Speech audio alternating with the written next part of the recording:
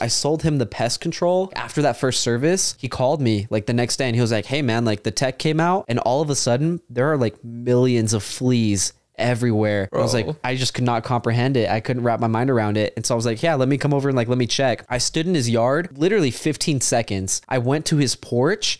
I was covered in hundreds of fleas, bro.